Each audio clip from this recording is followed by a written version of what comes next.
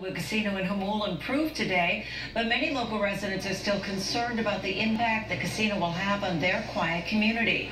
CBS News 8's Kelly Hessedal is live in Jamul tonight with reaction from locals and a warning from a high school principal in the area. Kelly? Well, Barbara Lee, it was very quiet outside the Hollywood Casino today.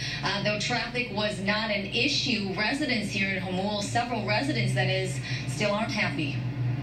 I'm very concerned. This is only the beginning. Residents in Jamul angry over the new Hollywood Casino that just opened up. They have a horrible building for horrible people. Yesterday's traffic. I sat in about 3 hours of traffic, which is a drive that usually takes me 10 minutes. I saw a lot of people driving on the side, like the shoulder of the road, and a lot of people honking and getting really angry. And there were drivers trying to park on this man's property. Well, I told people just that you're going to be towed.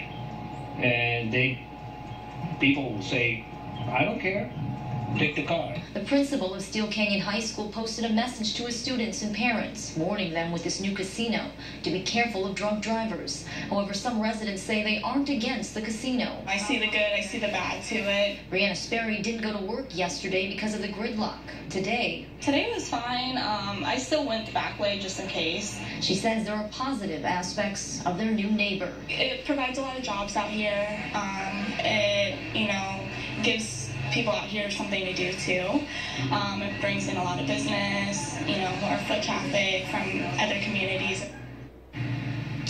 And we did reach out to Hollywood Casino for comment today. They declined to do an on-camera interview, but did send us a statement that said in part, quote, high traffic volumes are common with grand openings and typically subside shortly thereafter. It went on to say, we understand the frustrations of local residents and appreciate their patience during opening week. Dominic? Kelly, thank you. And County Supervisor Diane Jacob has been a longtime opponent of the Hollywood Casino. Now that it's open, she's urging local residents to stay away, at least until more traffic safety measures are in place. She says Caltrans can make that happen. This is a disaster in the making. County Supervisor Diane Jacob didn't mince words today.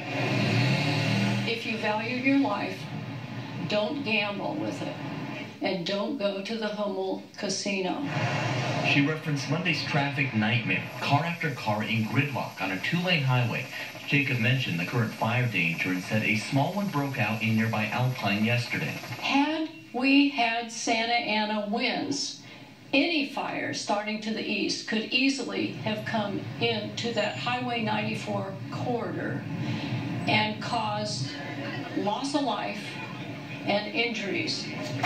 Jacob says back in 2009, both the casino and Caltrans agreed on road improvements to be completed before the opening and says most haven't happened. She also brought up the casino's liquor license that was approved. Jacob said most casinos, like Sequan, had to wait years after they opened to get one. Are there some backroom deals that have been taking place here as high up as the governor's office? The casino has pledged millions to help with road improvements, but Jacob says Caltrans should consider shutting off access to the casino until they're completed. I intend to hold you as state officials accountable for any loss of life or any injuries that occur as a result of your irresponsible and reckless decisions.